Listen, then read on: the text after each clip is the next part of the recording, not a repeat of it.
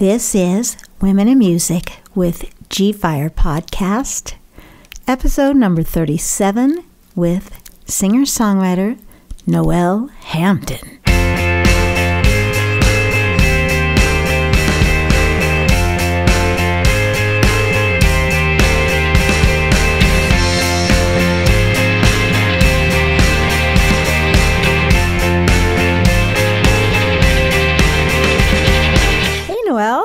Hi, how are you? I'm good. How are you? Good, thank you. Well, let's get into it, shall we? Yeah, definitely. Okay, we're just going to run down these podcast questions. Where are you from originally? I am from Mill Valley, California, and that's right near San Francisco. Oh, wow. Why did you leave? I left because... for many reasons. I left because it was getting very expensive. Yeah. We were starting to tour with our band at that time, and Andre and I, my husband now, back then we were just together and played together in the band. We were touring a lot, and we knew that we wanted to buy a house. We wanted to live somewhere where we could sustain ourselves. And as we toured, we checked out all these different places. We thought about Nashville and all these different places. But what kept, kind of filling our hearts up was every time we got to Austin, we just loved it. So we just stuck with that. And here we are years and years later. I think we've been here 17 years. So, oh, wow. Yeah, it's almost like a whole other life that you have, like we had a lot of years in California, and then we have a lot of years here now. So it's pretty great. And were you always called the Bell Sounds? No. I'm trying to think when that started. That was in 2013. That was when we formed the Bell Sounds. Otherwise, it was under my name, Noëlle Hampton. And it started, back in San Francisco under my name. So it was like, back then I called myself all folkative rock because it was between alternative rock and folk. Then we pushed further towards the Americana side. And then when we moved here, we were bridging back towards the pop alternative side. And that's where the Bell Sounds came back in. So we felt like what we were doing post-Americana was very different, and it needed a new name. That makes total sense to me. Yeah, exactly. Well, cool. And when did you start writing songs? I was about 20, I want to say. I had left San Diego, where I was going to school. I had left there after 2 years under some kind of stressful circumstances, and I wasn't sure if I wanted to go back to college. I really wasn't sure what I wanted to do, and I was at a family vacation up at our cabin on the Yuba River in California. My dad had brought his guitar. They just played folk songs, for fun. They were never, my aunt was the most professional musician of our family, but everyone else just kind of jammed. My grandpa was a great harmonica player, and I grew up around it, but never did I ever think it would be something I would end up doing. But lo and behold, I picked up my dad's guitar, and there was a little chord chart, and I taught myself three chords on the guitar. Right. And by the time they all came up back to the cabin, I was like, check this out, I can play this Dylan song. And they were just kind of surprised I picked it up so quickly. And that just sort of sparked this whole new thing for me. And I literally felt like a light bulb went off. I felt that joy of creation in a whole other way, because I was leaning more towards visual art and graphic design and things like that. And this really turned my head, and I just was shocked that I could even do it, that I could write my own song, even though they were pretty bad back then. They were all very hippy-dippy, save the world. But I was young and idealistic, and wanted to write hippy-dippy songs. And, I was just surprised I could even do it. The singing, came later. The getting better at all that stuff, that took years. But immediately I took to the whole experience of music to song, Yeah. And I also played a little piano, so that helped as well. So Did you study piano as a child? I didn't study anything but cello. That was my instrument as a kid. Piano, I never got to take lessons. I taught myself how to play. I still teach myself how to play. I'd never taken piano lessons. I really don't know what I'm doing, but in my band now, I play primarily synth and I play guitar on the side, but I used to play mostly guitar, but I've switched over keys because I really love it. So, I mean, it's fun, you know? You don't have to be a virtuoso to write cool songs on keys. So, oh, absolutely not. Which is great. yeah. That's the whole pop world is, you know, pretty much anybody can do it. Yeah. I mean, you just have to have a sense of melody and, you know, ideas and it pushes you to change instruments. You know, I haven't left guitar. I love playing guitar. By no means have I left it, but it's good. It's good to shake it up. Yeah, just add some new twists. To your stable of tricks. So that exactly. Good for you. Yeah. So I started around 20, and it took me a good couple years before I was on stage and, you know, actually doing something with it. So that sounds like a great path to me. Yeah, exactly. Okay, so when you sent the video for your song All About Love, and I clicked on it, I'm like, oh, wow, this is so fun. Yay. I mean, at a roller skating park. I know. Isn't it special? It was special. It's not there anymore. Oh, it's not there anymore? No, I know. There were noise complaints about it. And they shut it down. It was just south of LA and between LA and San Diego, I think. I never went there physically. But my friend Sarah skated there while it was there, and she's the one that is the main skater and directed that video. So how did this all come about? I'm just so fascinated by the process. So at first you had the song. You said you wrote it with another woman? Yeah. So how I've been doing my music recently is that I'll produce basically the entire track. I'll get it to the point where it's like it has all the synth parts, it has bass parts, it has all the stuff, but I don't know what I'm writing about yet. So I'll just create the track, and then later I put the words to the track depending on how that track makes me feel or what it expresses. And honestly, I set out to kind of do the opposite. I needed one more song for our EP, and I thought I don't really want to do a disco song because I've been doing that recently, and I thought I'll shift away, but it just came out. And so I let the muse flow, and I wrote this track, and I had an idea for a very simple pop chorus, which is where it kind of landed. But I really wanted to involve my friend Lizzie. She's like, Lizzie Lehman is just an extraordinary human. She's really a good friend of mine. She lives she and her wife live in my neighborhood, and we hung out during the whole pandemic there in my pod, you know, and we spent a lot of time together. And Lizzie has struggled with all kinds of, you know, mental health, depression and stuff. I'm not outing her. She will admit to that.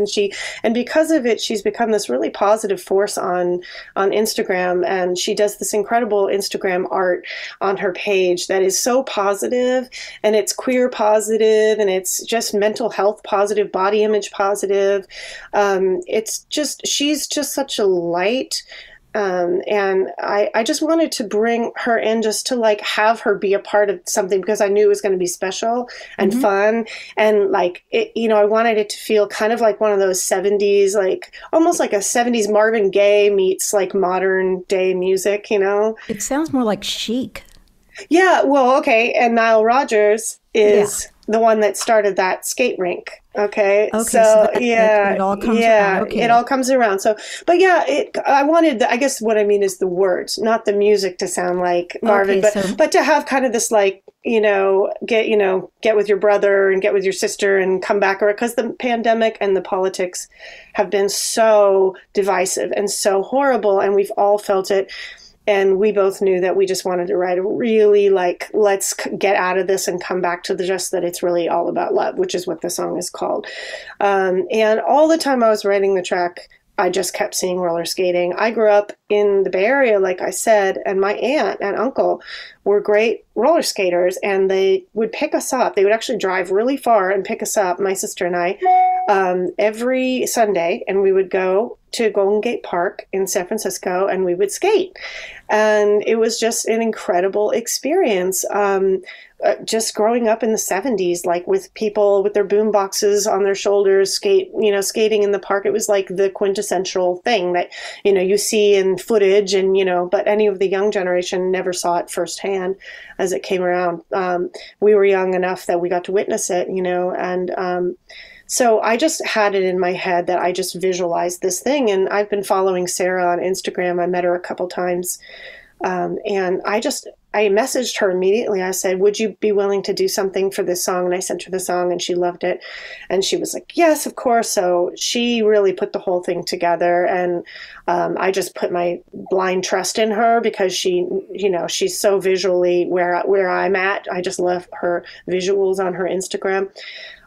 So yeah, she did a fantastic job. I'm so glad it was shot there because now it's actually kind of historical footage because that place no longer exists. And I don't know if it will ever come back there, Absolutely. So yeah, it's pretty special. And I just love the way it came out, and all the skaters involved are incredible, but the whole vibe just makes me so happy.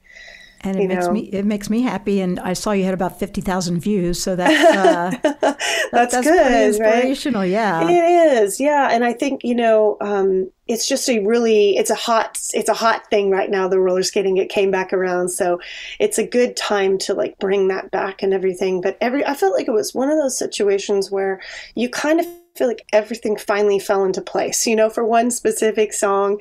Sometimes we have dreams of making a kind of video, and like I have all kinds of amazing thoughts about videos I want to make. Do they get made? No, because it's expensive and it's hard. So this felt like, yay, it happened, So thank you for saying that too. I appreciate that you got that vibe and were into it. I appreciate that. I mean, I felt like I was watching Saturday Night Fever. Yes. Or what was that Donna Summers movie, Thank God It's Friday or something? Or Xanadu. Yes. I mean, it just really had, that sort of disco between 75 and 82. Yeah, I love that. Yes. And so you're the one that played all the synthesizers then? Yeah, well, okay, on the original demo thing that I did where I built up the track, I did. Right. And then we got my friend Dan, who plays with the Texas Gentlemen, and he plays in a bunch of bands. He plays with Sir Woman. He's an incredible key player, and he's a real synth player, I'll just say that. And He came in and basically he took my ideas and played them a heck of a lot better than I ever could have. And then he did the end part, which is more of the solo, and which is not something I ever would have tried to touch. Mm-hmm. So that really kind of elevated the whole thing. But I'm never ashamed to say when I cannot, it's not my thing to do a certain part. It's like I'm happy to pass it off to the people that really should, just to make the song shine. And he did. Again, they're very period sounding. Yeah, it's that kind of Moog synthesizer sound. I'm not sure what he used exactly, but definitely is of that era. Yeah. As well as that guitar that sort of Andre. Yeah, Andre did that. Yeah, he's kind of doing the Nile Rodgers thing, and it's funny because he is in the video. Nile Rodgers makes a little tiny cameo in the very end of the video, but we're not really talking about that because we're not sure if he was supposed to be in the video or not. So we're just not really. Gosh. But he's in there in the end. Yeah, you can see him. It's a full turnaround from. I mean, I loved disco music growing up. I have the Disco Duck record right now in my album collection. I loved disco music so much, and I didn't really ever have the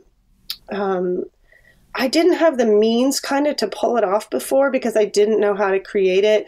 Like just playing an acoustic guitar, it didn't really feel like, that's not how I would sit down and write. Like it felt so much more natural to start with beats and synths and fall into that than it did. But back in the day, I just wasn't using technology to write my music. I was really just using the single instrument at a time. And because I taught myself how to use Logic a few years ago, I feel like everything for me has opened up and changed just being in full control of my own creative song destiny, as from start to finish. I mean, Andre comes in at a certain point and we do start to do the co-production thing on like the tail end of everything. Okay. But I have like lots of ideas that are there and in place when I take it to the studio to recut the guitars and recut the vocals. We have the big map of everything, so it's been really, really cool because I truly feel like they're my babies that are like really from start to finish hearing it how I envisioned it, rather than before, how you take a song to a band and they play their parts and you're like, that's good, that's not what I would really do, or something. Right, but then you've already hired the band. Yeah, and it's hard to have those dialogues. It's also hard to, I think, and I'm just going to say this, that I think it's hard being a woman in the industry and telling people that they're not doing something right, or that you're not, that they could do something better, or, you get a lot of shut the girl down, shut that woman down and let me just do my thing, and you start to get quiet because of it. So I just prefer now to kind of have a lot more control out of the gate, and that feels really fun. So did you do all the beats? Yeah. So all the drums are programmed by me, and I do a combination of programming my own via Logic and using some of their drummer technology. I usually layer like about 3 or 4 different drum situations at the same time, so you don't really know some of the things are happening, some loops, some things like that. So just really have fun with that. I love that part of it. I always loved hip hop, so that's a big part of my inner world. I grew up, Tupac was one of my best friends growing up. Tupac in was high one school. Of your best friends? In high school, yeah. Whoa. Yeah, we used to go to this little club in Katati where he could rap. It was the only club that was like an under 18 that we could go to. We drove about an hour outside of town in the middle of the country. And I grew up like loving all that music. High school was hip hop for me, hip hop and reggae pretty much. So I like beats. Well, I mean, I was a rave DJ for 8 years. Yeah, so you know what I mean. I'm pretty into the beats. So yes, I was like, know. That does, she's got sort of that again, those disco kind of drum sounds. Yeah. We played after everyone got vaccinated, and you kind of had that sensation of like, life is coming back. We're all okay. There was sort of that elusive moment of like, we're all going to be okay. Well, we played 310 right around that time. Mm-hmm. And it was so nice because it was kind of our comeback show. We put out 12 songs in 2020, and nobody had really ever heard them other than on listening devices. They never heard us play them. Right. So we played a lot of those songs, and we played some of the ones from the EP that we just put out. And it was the first time at any of our shows that like I've seen that many people shaking their butts and dancing at a show. And it felt so good. It was like, that's what I want from all this new material, is just for people to like feel it and want to move their bodies and not want to sit down. I want them to feel it. Even if it's a dark pop song, even if it's kind of a weird, dark subject, that I want them to feel like those grooves, those deep grooves. And that's just been a blast for me. So good for you. At this point, I'm going to say, let's have our listeners listen to All About Love.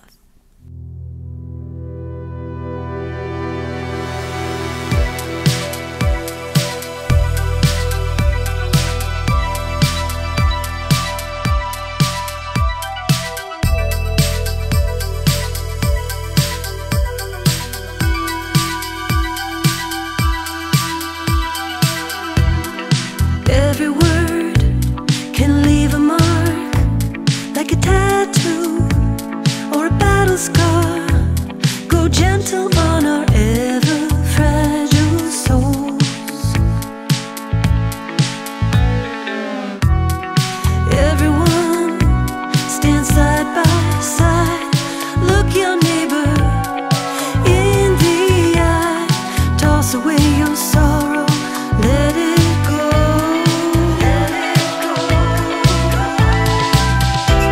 When it comes down to it, it's all about love. When you break it down,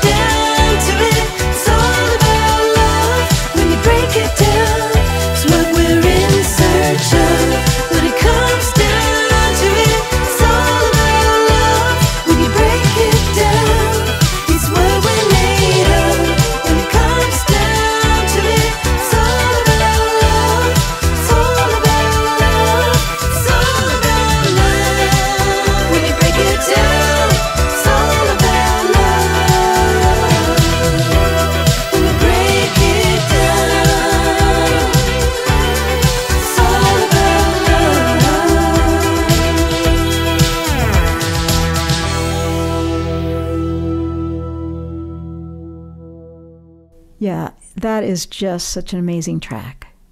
Thank you. I really, really feel it, and yeah, I feel like dancing. Yay! Or I used to say, put the little butt wiggle in there. Yes, exactly. I love it. I love it. So let's see.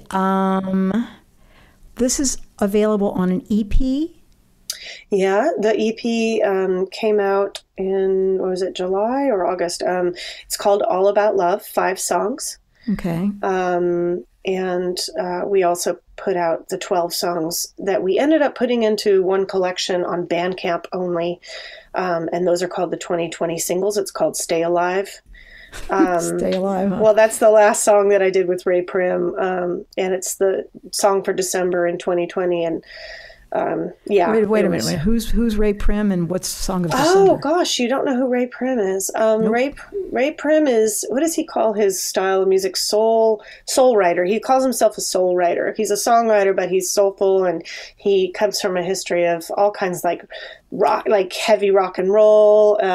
But he's a soul writer, and he's just a character. He's one of the funniest people I've ever met in my life. I highly recommend you check out his music. He's just incredible. He has a fabulous band, and great harmonies. And he's one of my dearest friends. And we both watch a lot of TV, a lot. And we both write a lot of songs from watching TV. And so he's kind of my TV guru because he goes so quickly through the things that I haven't even caught up. And so he'll just send me, here's the next thing you have to watch. And so then I have to watch that. And then he sends me the next thing. So we had both watched this show. Honestly, I can't even remember what the show was called. But it was like, it had to do with pandemic and apocalyptic stuff and all this stuff. And we both watched it. And I was like, you know, the characters, they keep saying to this main character, they say, Jessica, stay alive, or stay alive, Jessica, because she's like the heroine. She's supposed to save them all, basically. Okay. And so they kept saying that through the show. So I called him up and I was like, okay, let's just write this song, Stay Alive, together. So again, I wrote the whole track. I wrote a verse, sent him the song, he wrote a verse, and then we ended up singing it together as kind of a duet on the record, on the track. And it's dark. It's beautiful, but it's dark. And you know, it also had to do with like Black Lives Matters and stuff like that, because, you know, that's a very hard thing for a Black man to stay alive in this world, you know, when they're facing so many things. But it just had to do with what everybody was going through, and our health and everything. And I love that song. So I thought, what a fitting title for the entire body of work of 2020. It's just Stay Alive. Stay alive. Yeah, exactly. So you mentioned Bandcamp. Is that the only place you can get both the 12-song collection and the EP, or do you have other ways of getting it? Do you have it? Did you decide to print any CDs or vinyl, or did you do it all digital? So here's what I've been doing. It's all on Bandcamp. We just added it into one collection. So when you download it on Bandcamp, you don't have to download each single individually. So that's just easier for the customer. But we also think of it as a collection. So I have a Spotify playlist of all those 2020 songs that acts as the album right now. I will eventually upload it as an album.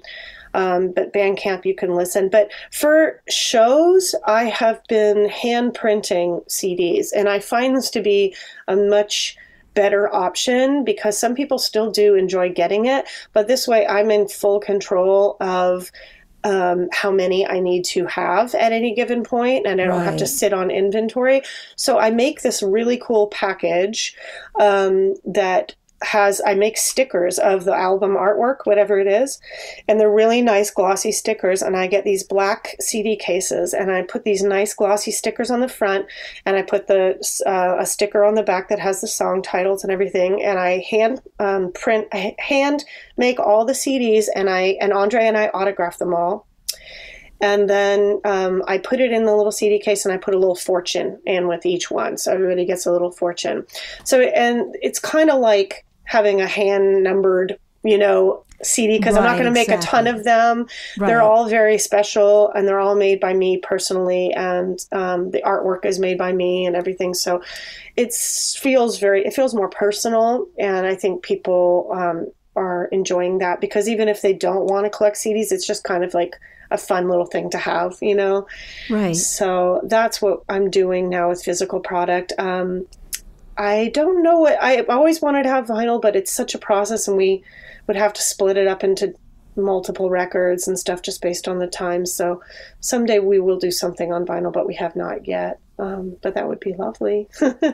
Well, now, have you sent the even this single to any of the local radio stations? I mean, yeah, KUTX played it. It was their song of the day, and Sun Radio played it a few times. They played a couple of the songs from that EP, and also Loris Lowe played it. And we just did one of their ACL radio shows that they showcased us with a couple other bands. And let's see, the Bat has played it. So yeah, we've had on a lot of the local stations. I sent it to my radio promoter friend who handles huge acts like Taylor Swift and stuff. Okay. And I asked him, do you think this song would be worth me, paying or, kind of going after some radio promo? And he said, which I already knew, which is why I hadn't done it, that always the state of my music is that I'm in between everything, and I don't fit enough in one genre to really fall into the slot. Right. And, something that I've come to actually really appreciate about the way I write, as opposed to looking at it as a negative, because we cross a lot of borders sonically, and I think that's okay. And I don't want to shift to try to be something all the way in one direction when that doesn't really feed me. Right. So I really like the fact that we're different. And so I knew that he was kind of going to say that, but I was curious because it was such a pop song, and it's good to get feedback, I think it's good to reach out with your music and get people to say, actually, no, or yes, or whatever they're going to say, it's good to take risks and put it out there. But, yeah.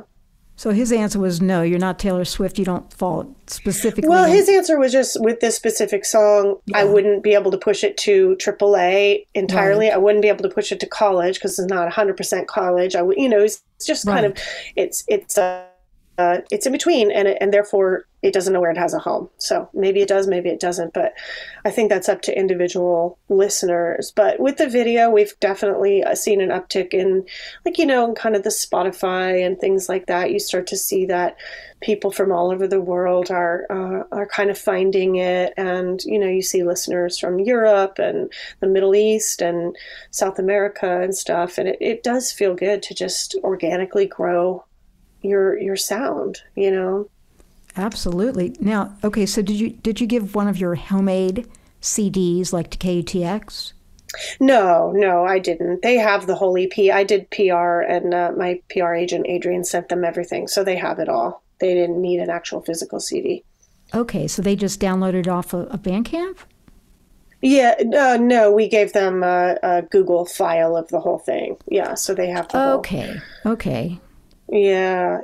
I'm just KUTX has always been really good about not needing the physical thing. For the last few years, they haven't needed anything physical. From me, at least. I'm not sure about major labels and stuff, but just for local bands, they're pretty good about the way that they can do it digitally. So just get a Google. And same with Sun. Yeah, yeah. They just need a good high res file, and they're good to go. Okay. Res file on Google. Mm-hmm. Can I ask you, okay, so you've got a PR person? Mm-hmm. And I'm curious about the cost of all these things, just because, Mm-hmm. Yeah. Well, it is expensive. It's PR is something that you have to feel like you have a product that is has a really good story and is worth talking about. B, there are some songs on there that are going to be some jams that people are going to want to play on the radio and talk about, it doesn't always have to be a story like a tragedy or anything. It could be an uplifting story. It could be whatever, but PR is only good if you're going to give them something to talk about, Okay. And And we had not done any PR for the entire time that we were putting out all the great music that we put out in 2020 that I'm really proud of. And we hadn't done any. And I just figured, man, we really have to do this, because now we've put out, 17 songs, right? That are really new and a new sound for the Bell Sounds. And we have to honor it by, it's like having a billboard for your product, or we have to spend some money to quote unquote advertise ourselves. And the way to do that is to get PR.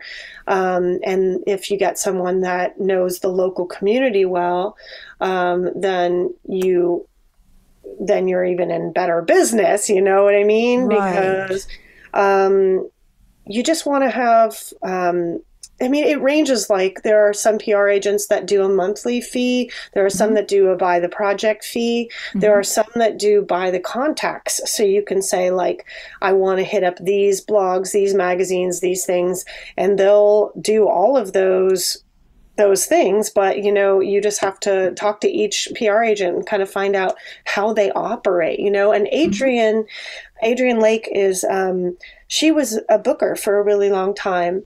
And she sort of just naturally transitioned into more of the PR side. It seemed very natural for her, although she still loves to book bands, and she's great at that.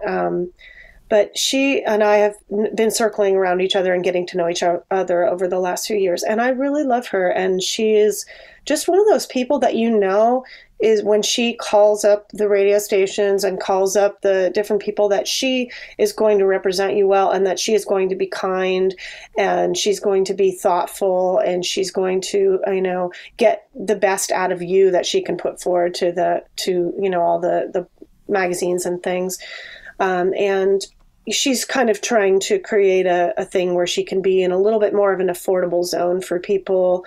Of course, she'll still have to, make a living, but she's trying to do right by the more independent artists and stuff. So that was really fun to work with her. I really enjoyed it. I've also worked with Juice in town. That's Heather Wagner Reed's PR firm, and they're great. And they did a great job.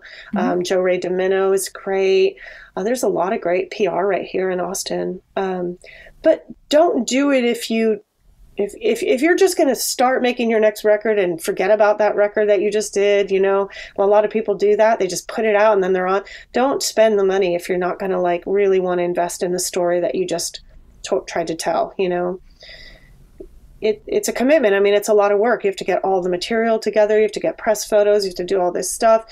You have to, I update all my bio every single time. Adrienne helped me redo that. It's a lot of work.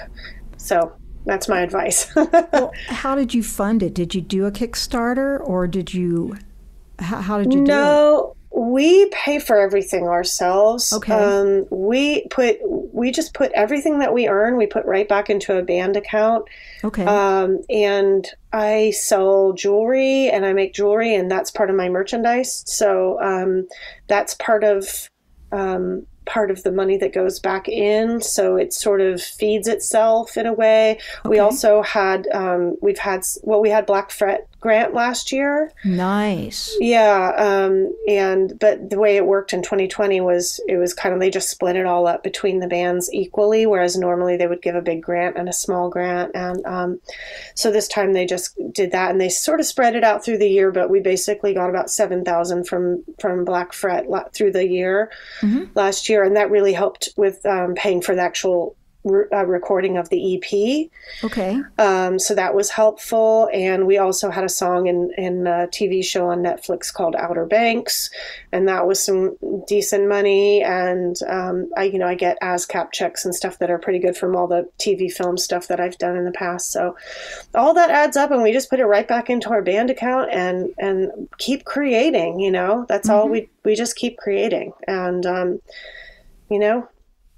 it's not like we're never getting on top of the situation, right. But we're just reinvesting in ourselves creatively, I guess is the way to put it. That's why we have side hustles, Okay, so tell me, what are your side hustles? Because you're not making the entirety of your living off of your shows and recordings, are you? No, no, no, not at all. I teach vocal lessons. Okay, me too. And I have my jewelry business. And Andre teaches up at ACC recording classes. Okay. And they have a brand new, beautiful campus at the old Highland Mall, and it's just stunning. I just went up there a couple days ago. So if anyone is thinking of getting a music degree, it's the place to go.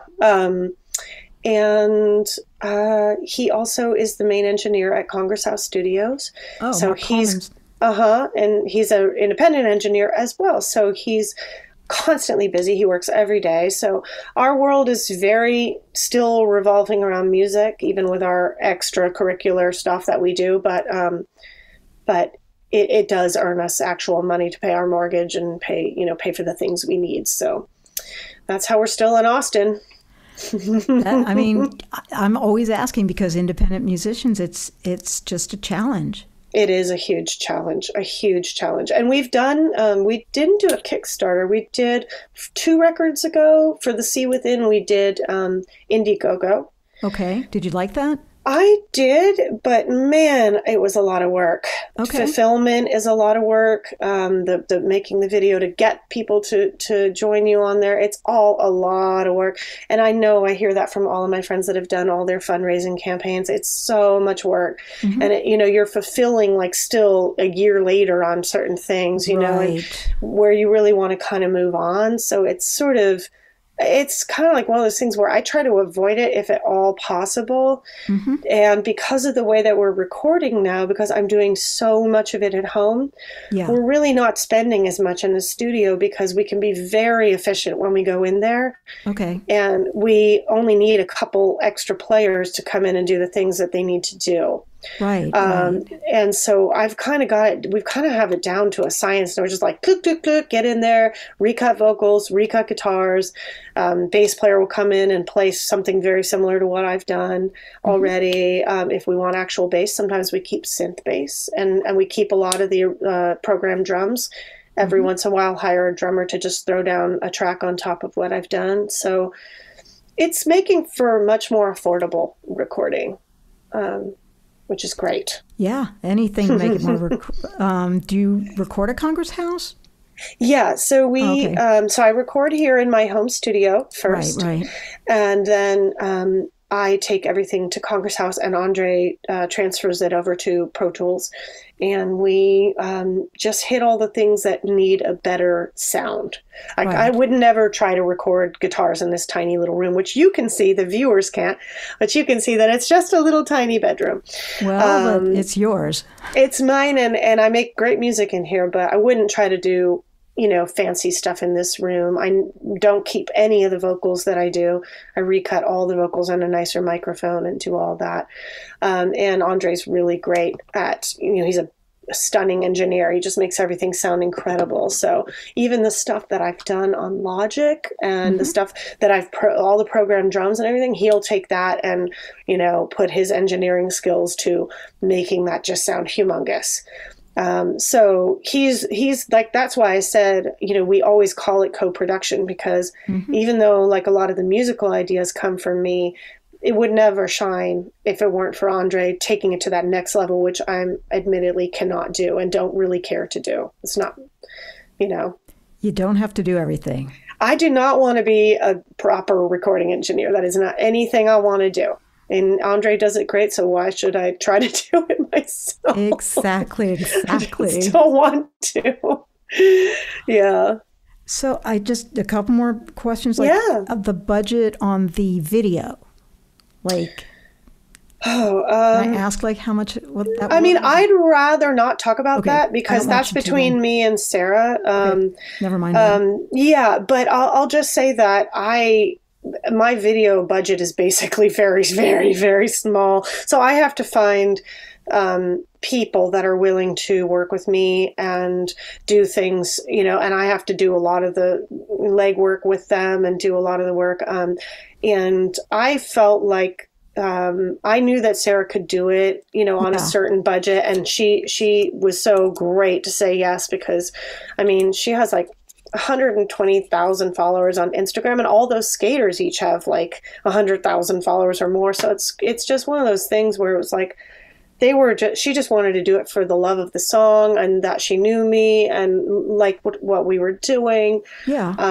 But I have grand ideas and I don't get to do them because of my lack of a video budget. But right. I was just curious. Well, I did one with Barbara Frigere for a song a few years back called Like a Villain, and it was a huge production. And I think I want to say that it ended up like around 8 to 10 grand. I can't exactly remember. Mm-hmm. But it was a huge production, and even at that, we had to skimp. You know, we really had to like cut back here and cut back there.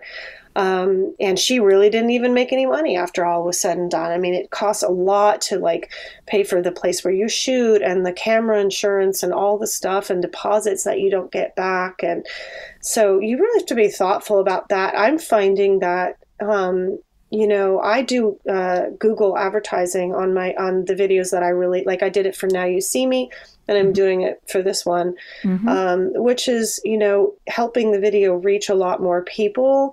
Okay. And I find that spending your money on the back end is a lot more helpful than spending it. You know, you can make a really good video for not a lot of money, but you just need to get it out there. Right, exactly. And people forget that like advertising can really, really help. And so I'd rather spend $400 on the back end, you know, doing a Google YouTube ad and see where that lands. That's been successful for us. So these are great. I mean, I try to reach, you know, other indie musicians that want hints about, hey, I can't do this. How could I do that? That's one of the purposes of my podcast.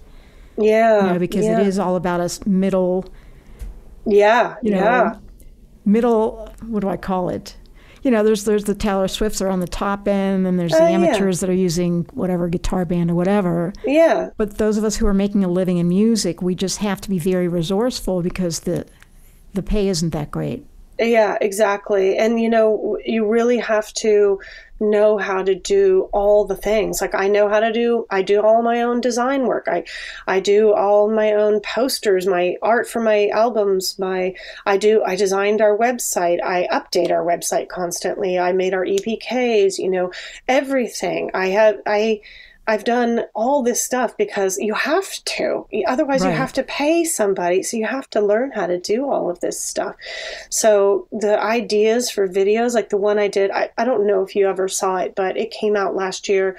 My friend Sela, you know Sela? Yeah. I mean, I don't know her, but you know who she is. I know she's who she is. Local singer-songwriter, and she's an incredible artist. And she started doing animation on video. And I just had this idea one night, and I said, I know exactly what I want to do, but I need Sela to do this very specific thing. And I shot the video all by myself here in my house. Cost me nothing. Right. And then I sent the footage to Sela, and she animated over part of it, and I animated over part of it. And it turned into this super cool video that I love so much. And we did it for a very, very small budget, but it all starts with an idea that you can actually physically do something. Right. You can physically do it if you know the right people and have the right tool, like the right iPhone or the right whatever to shoot it. You know, you don't need all the fancy stuff, you know? Right, right. So you just shot it on your iPhone.